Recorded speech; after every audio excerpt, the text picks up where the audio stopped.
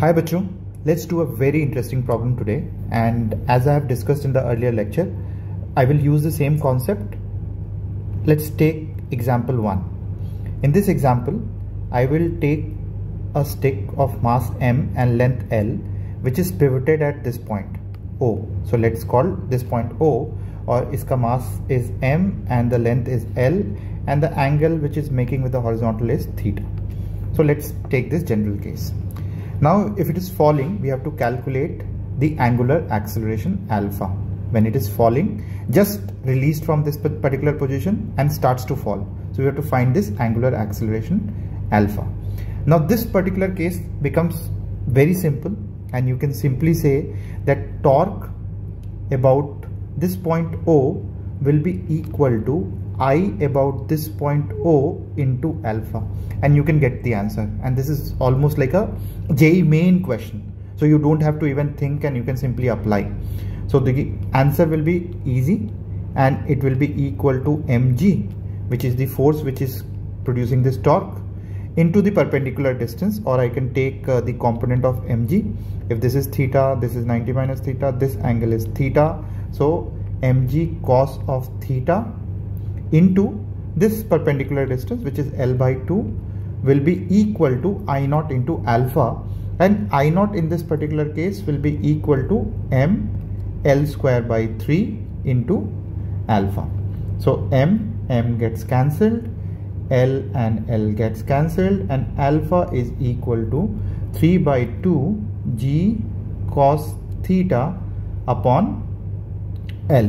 So I can simply write down alpha is equal to 3g cos theta upon 2L, and this is the answer.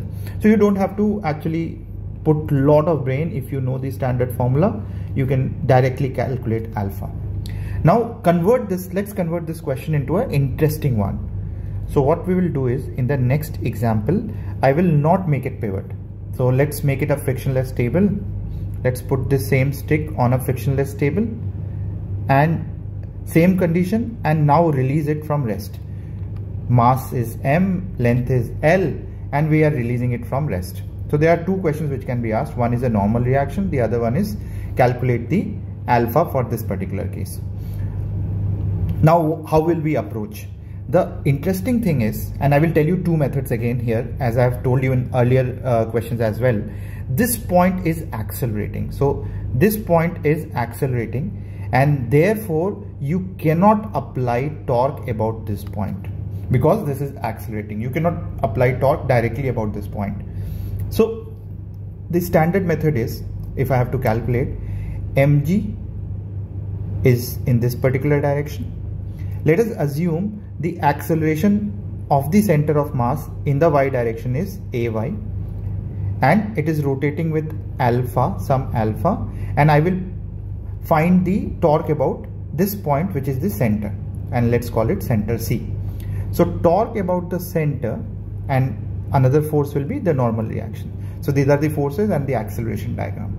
So torque about the center will be equal to ICM alpha. So this will be the torque about this particular center of mass, and the other, so let me calculate this, ml square by 12 into alpha. This is, and torque due to n about this point. So let's take this component of torque. This is theta, 90 minus theta. This angle is theta. So n cos theta into L by 2 is equal to ml square by 12 into alpha, and I can calculate about the center of mass. So this equation actually L gets cancelled, and I can actually get 2, 6, and n will be equal to ml alpha by 6 cos of theta. So we get this as n, but alpha is unknown here. So let's try to find out alpha. Now to find out alpha, we'll also write down the force equation. Force equation says that mg in the downward direction minus n is equal to m into ay. Okay, so this is the force equation, and now we have one variable, two variable, and 3 variable, only 2 equations. So obviously we'll have to find the relationship between ay and alpha. What is the relationship? So ay is a function of alpha, we have to find this relationship.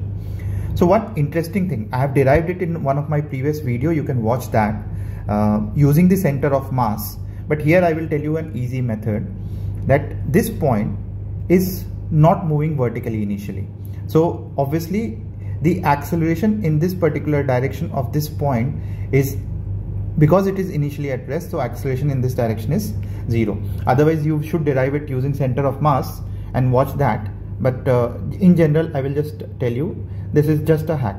So L by 2 alpha is in this direction of this point and AY is in this particular direction. This angle is given to you as theta, so this is also theta, and I can say from here vertical component will be at rest and AY will be equal to L by 2 into cos of theta into alpha. So this is the relationship, and now we have 3 variable and 3 equations and we can easily solve it. So let's we have to find alpha, so let's substitute n over here. mg minus ml alpha by 6 cos of theta is equal to m into ay, and ay is L by 2 cos theta into alpha. So from here I will get mg is equal to ml alpha by 6 cos theta plus ml alpha cos theta by 2. So solving it, I will get 6 cos theta, and here it will be ml alpha plus I have ml alpha plus 3 into cos square theta, because I will multiply 3 cos theta into this, and this into ml alpha. So 3 cos square theta ml alpha.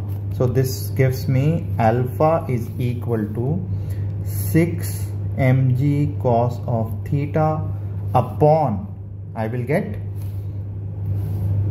ml common 1 plus 3 cos square theta. So this is the answer. So it will be 6g cos theta by L, 1 plus 3 cos square theta. And I can relate this equation with the previous one, this 3g cos theta by 2L. Let's see how it is related. So if I have to, earlier we got this answer as alpha was equal to 3 by 2 g cos theta by L. This was the answer in the first case. In the second case, if I have to put this 3 by 2 g cos theta upon L, if I have to actually put that, so what it will become, 3 g cos theta by 3 by 2. So it will become, obviously I have to divide it by 1 by, I have to divide it by something, 1 by 4 plus, let's see exactly, I will multiply it by 2 by 3, and because 3 by 2 I have multiplied, 6 is there already. You can do it and it will come out to be something like 1 by 4, 3 by 4 cos square theta. So let's see, 4 ऊपर चला गया तो 2 से 2 multiply हो गया, ये आ जाएगा, ठीक है. So इस फॉर्म में आ जाएगा. So exactly if you see, so what the relation is, that there was this component in the first case when it was pivoted, and there is an additional component about which it is divided because of the acceleration of the bottom point. Okay, and you can find the end condition when you put theta is equal to 0, when you put theta is equal to 90 degree. You should find out these kind of relationship to be comfortable about the answer. Okay, now another interesting method of solving this question, if you are interested, then go ahead and use this method which I have told you earlier, that torque about any point P will be equal to ICM, I center of mass alpha, plus summation of M center of mass acceleration into D. Okay, so this is the equation which I have taught you earlier. If some point is accelerating and if you have to find the acceleration about this point, Interestingly, in this particular question, I can solve it in very, very easy steps if I use some trick. So let's say this is N and there is mg, and this is a very interesting method. So watch this particular method and you will get a lot of confidence. And if I have to put the acceleration, this point's acceleration is some, let's say, ax. So obviously this center will be accelerating with max. So yeah, the net force is max because of this acceleration. And there will be, if I have already told you that in case of circular motion or in case of any curvilinear motion, we should put acceleration in tangential and radial direction. So there will be mat, and because initially velocity is 0, so there is no radial acceleration initially. So these are the forces at the center. If I choose this as some point, right, where there is a normal, and this force is also joining at this particular point, and if I find out torque about, let's say I call this point as P, so torque about this P will be only due to mg and mat, and we know at is nothing but ml/2 into alpha, only because of these two.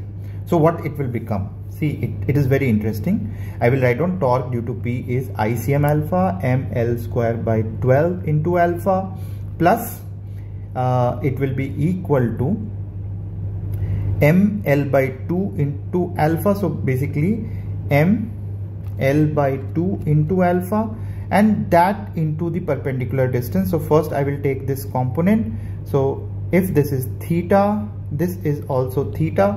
So it is this cos of theta multiplied by this component into this perpendicular component, and this perpendicular length is, this is L/2, and this is theta, and therefore this is L/2 cos theta. So multiplied by L/2 cos of theta. So, and this torque will be equal to about that point mg multiplied by L/2 cos of theta. So this is the torque due to mg about this point will be equal to ICOM plus acceleration of the center of mass into the perpendicular distance, and this, due to this force, there will be zero torque because it is passing through P point, and due to this normal reaction, again it will be zero because it is passing through this point. So careful choice of a point which is inertial. This is inertial point because this is not accelerating. I can apply this formula because this formula can be applied anywhere. So now see, by single equation I will get the answer. mg L/2 cos theta is equal to ml²/12 into alpha. Here I will get equal to ml²/4 cos square theta into alpha, and alpha is equal to mg L/2 cos of theta divided by ml², and it will be 1/12 plus 1/4 cos square theta. So this is the answer, and you see m say m gets cancelled, l say l gets cancelled, and alpha will be equal to, if I actually take the component like earlier, multiplied by 3, so it will be 3/2 g cos theta by l goes up, and because I will multiply 3 downstairs also, so basically it will be in the denominator also, and it will be equal to if I multiply 1/4 plus 3/4 cos square theta. So see, this method is very, very convenient because you can apply this, and in a single step you can solve this question and lot of similar questions. So if you are confident, give me a thumbs up, and just keep watching this before your advanced, and even those who are preparing in 12th, you can watch this because this is very interesting and something which you might have not learned at your coaching institute or some places where, because of time constraint, we don't teach these methods in regular classroom. So all the very best for your JEE Advanced, and all the best who are in 11th and 12th if you are watching this video. See you soon. Subscribe the channel and give me a thumbs up and give me your feedback in the comment section. Thanks.